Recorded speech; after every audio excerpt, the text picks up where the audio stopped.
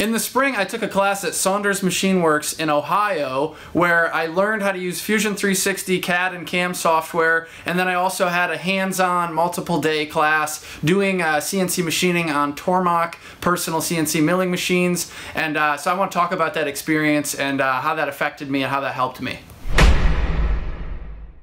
My background is that I've been a manual machining hobbyist for a couple years.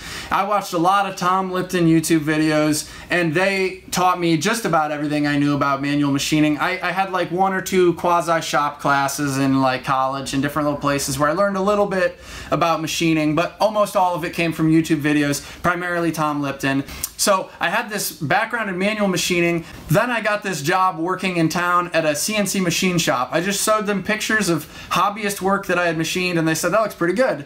And they hired me on the spot, and I worked there, and I was feeling very frustrated because they wanted a worker and they did not want someone who was going anywhere. They didn't want to spend any time developing my skills, which, you know, maybe is understandable because they just needed people to operate the machine. And I would say, well, you know, I could come in on nights or weekends and, you know, off the clock, you know, try and study up and learn things, and they didn't want to do that. They didn't have time for that. They're worried that I'd break their expensive CNCs and stuff, you know, learning and playing around on stuff. And it was just it was pulling teeth to get any opportunities to develop and move forward. So after 9 months of that, I enrolled in the Saunders Machine Works class, and I quit that job.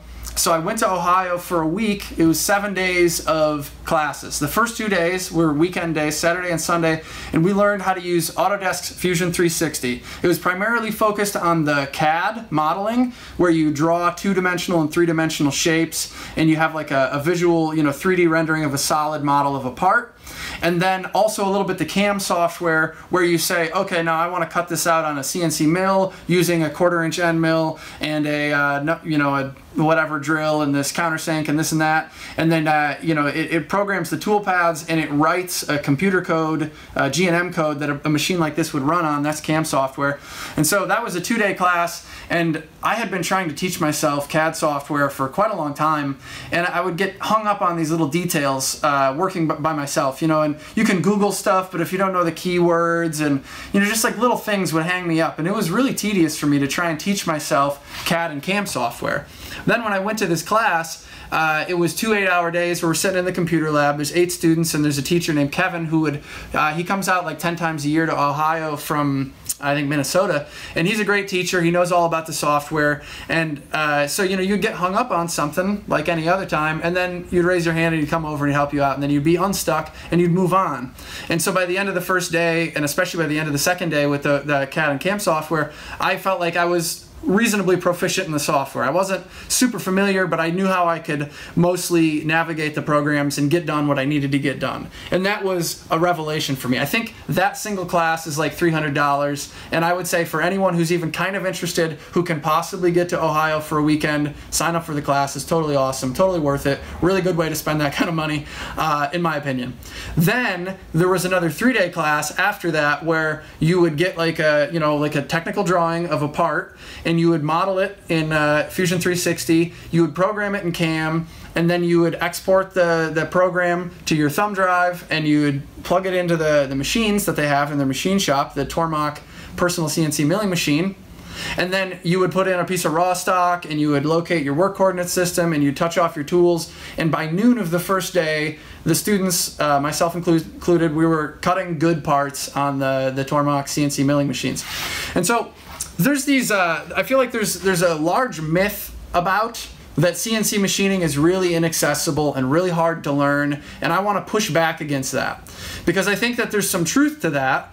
I don't think that that needs to be the dominant narrative about learning CNC machining anymore, and I don't think it's helping anybody that that is such a pervasive idea about CNC machining. And so the reason why I think this myth exists is, you know, 10, 20, 30 years ago, if you wanted to learn CNC machining, it was that way. You had to program by hand. The CAM software that did exist was not as user-friendly. It was very expensive. And even if you could program in CAM, you're going to be tweaking things at the machine, or, you know, by hand, you're going to be changing the numbers and typing in extra lines of code.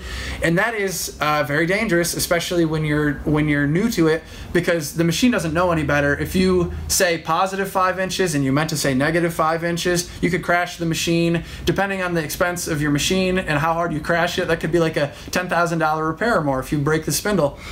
So I mean, certainly there's expense involved in the learning process, or always, that comes with CNC machining, and I think for good reason people have you know, made it out to be this complicated process, because it traditionally has been hard to learn, and expensive mistakes are made along the way as you're learning, and so like it's not always been that accessible. I think that's changed. I think nowadays you can learn the software pretty quickly. There's visual simulations that show you how the tools move around the workpiece as it's cutting. And I think if you have a sense of CNC machining, or if you have a sense of machining period, like I had a pretty strong manual background for manual machining, but even if you didn't, I don't think it's that hard to learn anymore. I think you really need to get your machine set up right with the correct work coordinate system and the correct tool length offsets. That's not hard to do. You just need to be very careful that you always do it right. And then when you're starting a new program, or any program that you haven't proofed out before, it's always really important to start it slowly and to have your hand on the speed control knob so you can bring the cutter in very slowly to the workpiece. But I just don't think that CNC machining warrants this sort of fear and like you know, people seem to put it on a pedestal and think like, well, maybe someday, or like, you know, as a hobbyist that's inaccessible to me. And I feel like that narrative is hurting people's ability to do good work and to learn and develop. So the class, I think, is taught by this younger generation of machinists. You know, John designed the class and Kevin teaches it, and they're computer nerds who teach the software, and they love embracing the technology. And I don't think they're Luddites about what you can do with the technology, and they don't have an interest in keeping people thinking that it's harder than it is. And they want to see the students and the people who take the class take advantage of the software and how easy it is. And so certainly there are gotchas. Certainly, you know, some days I've broken tools on this machine. Oh, there goes an $80 cutter, or you know, here goes a chunk of material. And I will probably have more expensive mistakes here and there. But what I've done along the way has been pretty remarkable. In the time since I bought this machine, I bought this for $7,000 like a month after I took the class, a couple weeks after I took the class, and I have made, you know, many more thousands of dollars than that worth of goods, and I've been selling them to other bicycle frame builders that I made connections with over the past couple years.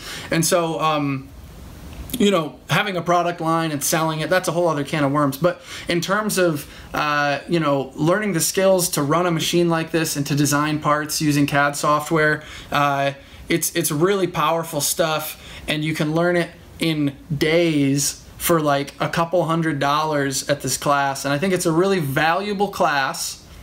And I also think that way of thinking about CNC machining is really important. That you've probably, if you're interested in CNC machining, you've probably heard that narrative, that idea about how it's really complicated, and it's, you know, you got to be really careful, and you got to walk on eggshells as you're learning.